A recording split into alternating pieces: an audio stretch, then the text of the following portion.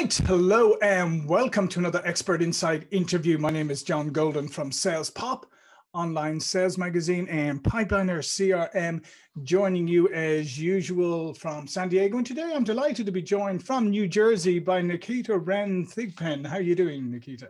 I am magical. How are you, John? Fantastic. Well, I guess I'll have to be magical too. How about that? I'll take it. Yeah.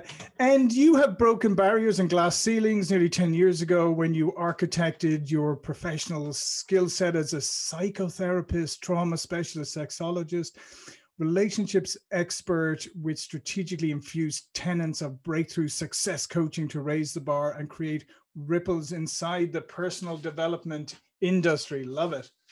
Perfect. It sounds fantastic. So what we're going to talk about today is some areas around this, like the patterns that are blinding your brilliance and holding you back, and you know how if you dig a little deeper inside, you know, you can create better relationships both professionally in sales and obviously in your personal life. So diving right in, Nikita, you've taken a very different maybe approach or angle to all of this. Maybe you would like to explain to the listeners and viewers. Yeah, absolutely. And thank you for a beautiful introduction. This week actually is our 10-year anniversary of our business. I'm very excited for myself and for my husband. Congratulations. Thank you. We feel like adults in the entrepreneurial world at this point. So one of the reasons that I decided to really dive deeper into balance, relationship, and intimacy for power couples specifically was because I noticed that as a trauma specialist, so that's my old hat that I still use all those tools for, but as a licensed clinical social worker and psychotherapist who was really helping people survive their trauma, get off the floor of themselves, if you will, I was seeing how those stories, those inner child unhealed wounds were impacting not only their adult lives, but they were driving a lot of their decisions in all of their key relationships, not just with their forever lover at home, but with their brothers and sisters in their relationship, their colleagues and their customers as well, which I'm sure you can speak to really fondly when you see that someone's personal life undealt with is showing up and reflecting in how they lead, how they show up fully, and how they impact with their customer intimacy and ultimately the experience that they're giving.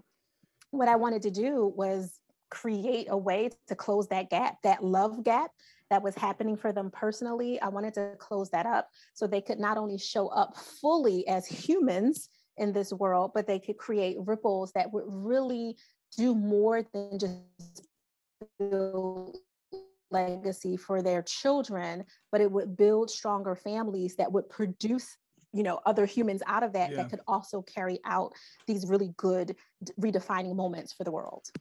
Yeah, and it is really fascinating, Keith, and it's fascinating work that you're doing, because I mean, I totally agree with you in terms of we have this strange situation where when we turn up for work, we think we have to park everything at the door, right? And there are things that we should park at the door, don't get me wrong, but it's almost like, as you said, I mean, we may have all of these issues and very human traits and things that are coming to us through our past and our upbringing and all of that are in fact getting through, are in fact impacting everything, but we refuse to acknowledge it. Yeah, and that's not good for anyone. Like a lot of your, depending on what kind of product or service that you're offering, if you happen to be a business owner or even a high-level VP who runs kind of a micro business within that organization, the other people on the other side buying that product or service are in fact humans. They're looking for some version of connection. They don't need you to come into their bedroom unless you're me, right? And to help them with any of those things necessarily. But they do want you to be empathetic, to be compassionate, to be sincere. And it's very hard for you to show up that way if you're not being empathetic, compassionate, and sincere to yourself and in your own life because of all the wildness that might be happening kind of, behind the curtain of your life, if you will. And nowadays, with everybody and their mama and their 2-year-old having an online business right now, everyone wants to be an influencer, but not everyone understands that influencing doesn't necessarily mean impacting. If you're that business owner, that entrepreneur that really is trying to have your sales pop, pun intended here, very specifically, if you're doing that, the way to stand above the noise is to be fully you. And it's very hard to do that without feeling like you're having imposter syndrome if you're not willing to look at both sides of your life, the home, the love, and the work all together. Yeah, and I'm glad you actually raised that issue of the imposter, because it's something we talk about a lot here, about the imposter syndrome. And you're correct, because if you're not addressing all of those issues and you're putting on a facade when you're in work, let's face it, eventually either people are going to see through it, or you're just not going to be able to sustain it, and it's going to cause problems behind the scenes. So what are some of the ways that you can start to address all of these issues and understand the connection between them and maybe the success or lack thereof you're having in your work life? Yeah, I teach people to be selfish. It's the best way to kind of clear all the noise and disrupt the patterns of busyness that so many people are doing. Like, they stay busy so they don't have to deal with themselves. So they don't have to be still and be quiet and hear the noise, the mind chatter that's happening. So the selfishness for me is a personal, intimate gift for you to create your joy. That's all it is. And when you're selfish enough to take that time, whatever that looks like, 10 minutes of blowing bubbles and doing cartwheels, or 20 minutes of wiggling your toes and doing some grounding techniques, whatever that looks like for you, having that me time and refilling yourself personally, your personal vessel, will allow you to show up with a little bit more energy when you're trying to create the we time with your forever lover, as what I call your partner. And if you're able to do that, we can be as cheeky as you want, John. I can take it all the way to the bedroom. If you're having a good orgasm, you are going to show up fully to work the next day. Okay. Like, we can go, all the way there. And even if you're not, physically intimate with your lover for whatever reason, it could be medical issues or challenges, the emotional intimacy, the recreational intimacy, which is a thing that you create when you play together, when you just stop looking at the news and arguing over the politics and all the things, and you just pull out a good old game of Jenga and turn it into a version of strip poker. Like, we can really have fun with some old school things to really just have a good time with each other and remember why you connected with this human in the first place. Even though they've gotten a little older, they swallow a little louder, they push the toothpaste from the middle of the roll, things have changed your view of them because you've been exposed to their intimate spaces.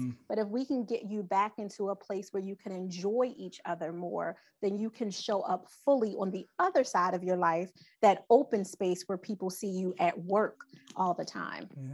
And I think it's really interesting, Naketa, because I think during the pandemic and the lockdowns and all of that, I think people have gone in a number of different ways, right? There are those people who have filled the void with Netflix and politics and social media and everything. Yeah, everything, to your point earlier about everything to make sure that you don't spend a second with your partner, or indeed with yourself, even more, as you said, even more importantly.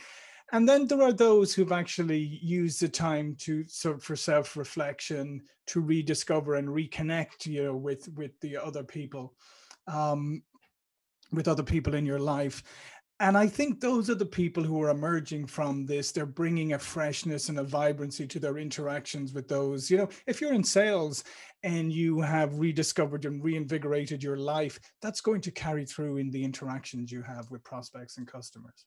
Absolutely. And I've heard, the noise from the street, so to speak, of like, we've been stuck inside for 14 plus months with each other. I'm over it. I don't want any more intimacy. But the reality is, you weren't really creating intimacy. You were just in proximity with each other. And that is very different. That's like being in proximity to a lot of great potential clients, but not actually converting any. It's very different. Yeah, no, it is. It's like standing close to somebody famous. I mean, it doesn't make you famous, right?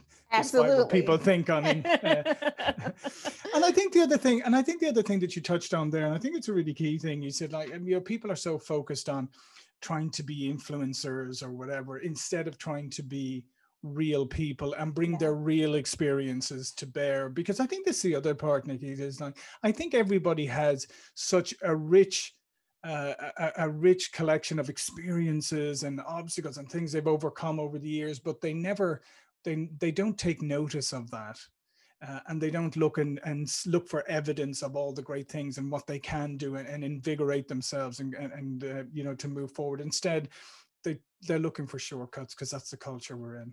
Oh yeah, instant gratification. John, you almost made me break out my maracas, which I do with my clients when we're celebrating something. You are preaching. You're 1,000% right. You have to acknowledge your achievements and your accomplishments that you already have, so you can enjoy them and create more without being busy trying to avoid the next potential flaw or mistake, not only of yourself, but you're more likely to start pointing fingers, at other people, like your team, like your leader, all the things that they're not doing at work for you, versus, yes, you have to hold people accountable with KPIs and metrics and all the things, but you want to also congratulate, what are you doing good? What are you doing well? Let's build on your strengths. And we have to do that with ourselves. Well, you know what? I might not be really good with cooking dinner for my man, but listen, when the lights go out, I'm really good there. So let me double down on my strength and, focus on it. I can hire a chef, right? Like, we can do something different. And we need to do more of that, celebrating ourselves. Yeah. Yeah, no, I couldn't agree more. And I think it's really fascinating, I think, how people infuse what people infuse their lives with, right? So for instance, as we touched on earlier, I mean, if you start your day with news and social media and all of that kind of stuff, what kind of day are you probably going to have? You're going to start off angry, because let's face it, the news isn't about information anymore. Exactly. It's about provocation. And social media is about comparison and all of that. And so these are just not good ways to set yourself up for the day. Yeah, it actually, you're allowing other people's issues, other people's worlds, other people's lies, quite honestly, to drive your decisions for your day. I don't know who wrote the meme, but there was a meme somewhere on social media that said, like, don't compare your everyday filming to someone else's trailer, right? Like, you're seeing the trailer of people's lives, the best parts, the provocative parts. You're not seeing the behind the scenes, and you're constantly comparing yourself to that when you do start your day with Instagram Reels or TikTok. And there's nothing wrong with that as a little downtime, right? You want to play, you want to see, you want to support other people. Many of you that are listening have businesses that are on social media, so it is your business to be on it. Well, if that's the case, how about you create some transition time so you can go from beast mode to lover mode? Beast mode to giving yourself permission to pause and play with yourself, your children, an old friend you haven't talked to in years because your business was scaling so fast and you lost sight of them. And now you're looking at your key relationships thinking, everyone around me just wants something from me. No one is there who is really for me. Part of that is your fault, because you were so focused, being busy building, that you neglected some of those key relationships, and now you're feeling lonely even though you're surrounded by people. Yeah, or that you surrounded yourself with people who were serving some kind of purpose for you, but you didn't realize what purpose they're serving, and sometimes it's not always a good one. But I think your point there is a really good one, is that you have to be deliberate about the relationships around you. And I think we often go on autopilot and then wonder why we feel lonely. Absolutely. I literally have, because I know all of our schedules are productive. I try not to use the word busy unless I'm being cheeky, but I literally have a weekly reminder, because my schedule is really full too. It's called deliberate moments. My deliberate moments remind me, reach out to people in your funnel, right? And I'm not just talking about clients. I'm talking Sure. about my prayer warrior sister that I've known since I was 13, and we're really good friends, but our lives have taken us on different paths. So we don't see each other often, right? Like I want to check in, give her a WhatsApp, give her a voice note, send her a love box, something in the mail, like doing those things, those small touches that don't really take much of your time, but do matter to the other person. It puts so many deposits in that bank of trust for you, that when it's time for you to cash out, when you're old and gray and feeble and need someone to drive you to your doctor's appointment, you got somebody. Yeah. As I always say, I always ask people, so who do you know that if you broke down on the freeway at 4 a.m. in the morning would get out of bed to come and collect you? And that tends to stump a lot of people. And then I go, okay, probably worth thinking about the relationships around yourself. So here's the other thing, Naketa. So how does this then, if you are taking care of all of these things, right, in your personal life and all of that, when you come up against obstacles in your work life, you have such a better and more solid foundation to deal with them, because isn't that the thing we often find in work situations, like irrational reactions that confuse us, or we react irrationally and that confuses everybody else. But a lot of that comes from the lack of foundation. Absolutely. You don't have enough space in your tank, so to speak. That energy management tank that all of us are walking around with, many of us don't have much energy in it. So there's a lot more room for frustration. There's also a lot like that air between your actual energy fluid, if you will, and the space at the top leaves room for all kinds of nonsense to get in there. Shame, guilt, rage, anger, frustration, imposter syndrome, like all those things will get in there because it's not full with the right things already. Your energy management has to always be in check so that you can show up fully in every area of your life. And if life gives you a storm, because it does bring storms and hurricanes with a few intervals, and then it follows up with a tornado, right? Like all those things happen to all of us across socioeconomical statuses and ethnicities and everything. But if you've been filling up with the right things, you have something to propel you forward through those valley times in your marriage. If you lose someone in your life, if you're grieving the loss of a child, like those really hard, no one should have to experience moments that will come to all of us. When they come, you have something to give because you have a full energy management capacity tank. But if you don't, all you have is rage and frustration. I remember the first VP that I ever ran into in my younger years. I was in my early 20s working at a crisis center.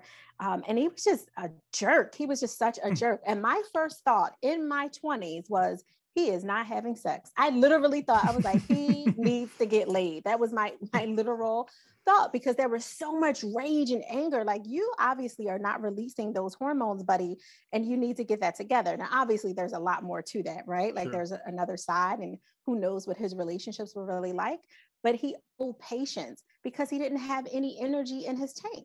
And for us to get the energy in the tank, it does mean slowing down enough to see what our body needs. So I tell people all the time, just do a check-in, do a body scan with yourself from the top of your head to the bottom of your feet. What is happening in your body? Are you stuffy? Do you have a headache? Is it allergies? Is it tension? Like, don't just complain about what's happening, but really somatic sensory experience, go over your body and then ask yourself, you're really asking your subconscious mind to tell you, what is happening with me? What do you need? How can I support you? And the answers will flow to you.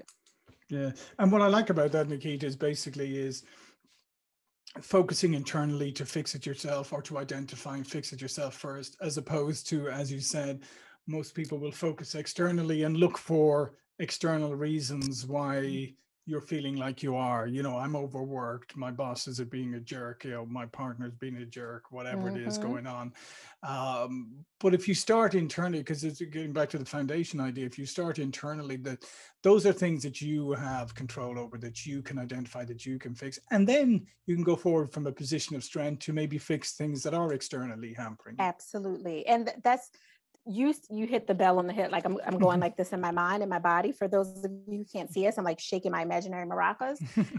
there's so much power in owning your own self, like owning the extreme ownership of who you are and what you have control over, versus being overly worried and focused and inundated with all the things that are happening. We can't control a pandemic. We can't control someone getting sick. We can't control ourselves getting sick many of the times, not all the time, with the right food and exercise and all that. But outside of that, there are things we just can't control. You can control slowing yourself down, taking a breath, and talking intuitively to your body. How can I support you? What do you need from me? How can I show up for you? So you have a little bit more energy to swing off of chandeliers, or to, you know, have your cells pop and not be afraid of it. Because that's a whole nother thing. A lot of our earlier couples were afraid of their success. They didn't think their marriage could handle it. Well, if really does do as well as my business coach, I do it, I know it's going to be successful, and then I'm going to end up in divorce. They felt like they had to choose. And part of that is because they weren't choosing themselves. And I love that idea. I love that you brought that up as well. The concept of fear of success, because I think people always seem to think that it's all about fear of failure, but often it's about fear of success. As you said, it's about, okay, if I am successful, then it's going to bring these changes, and maybe I won't be able to handle it. Maybe I don't want to be out there. All of these things, and it's funny how, I mean, I often come across people who will do this. They'll say, "Oh, this is a job I'm really interested in," and it sounds great, and then they'll go, "But it's in Colorado," or something like that, right? And then they'll come up with all the reasons why, and I always say to them, "Well, here's the thing, right? You haven't been offered the job yet." So how about you go for the job first and worry about all of those things after they're actually interested in you? Because I just think we talk ourselves out of great opportunities because we start thinking about what the impact is going to be. Absolutely. And anxiety really is the fear of future possibilities of things that haven't even occurred. And usually the negative things, right? And a lot of anxiety can be quelled by not jumping so far ahead, especially in the negative. You can have future expectations, of course, you know, paint goals and have a vision. But if you start getting into the weeds of a vision that hasn't been manifested yet, you're going to get trapped and entangled in all of the things that haven't been healed in you, that are holding you, that are literally blinding you and binding you from being your best next self, because you're anchored in things that were wounded and infected and haven't been cured, for lack of a better. And that's a lot of the work that we're doing with our couples that are magical, powerful, successful people, but many of their decisions are still being driven by unhealed spaces and places in their heart. Yeah, no, I think that's beautifully said, Naketa, and a great place to finish. And I think this is such important work, because I do think that as awful as the pandemic has been, it has created a space for some self-reflection, some self-awareness. And I think that you have to take opportunities when they're given to you, despite the awful circumstances in which they may be delivered to you. But I think it really would stand to everybody, because we're living in a world of such intensity when things are coming from everywhere, and we're allowing it to dominate ourselves instead of doing what you're doing there, and is looking at the core and the foundation of your relationships, of yourself. Absolutely. I couldn't have said it better. Like, I really should just hire you to, you know, go on the road with me and present me everywhere I go. Excellent. Well, listen, Naketa, this has been fantastic. All of Naketa's information will be below this video. But before we go, please do tell people a little bit more about yourself. Yeah, absolutely. I love standing in a space where you can create your joy to be wholly successful, not just on paper and in your portfolio, but in your bedroom as well. So if you want a little help moving from creating joy, not just on your portfolio, but from the bedroom to the boardroom, then you want to talk to myself or someone at my team. All the information is below. I am happy to help you be certified selfish as well, so you can get back to owning who you are and embracing your personal freedom. Yeah, I love it. Listen, thanks very much, Naketa. It'd be fascinating insights, and I would encourage people to check it out, to check out the links below, and learn more about what Naketa and her team does.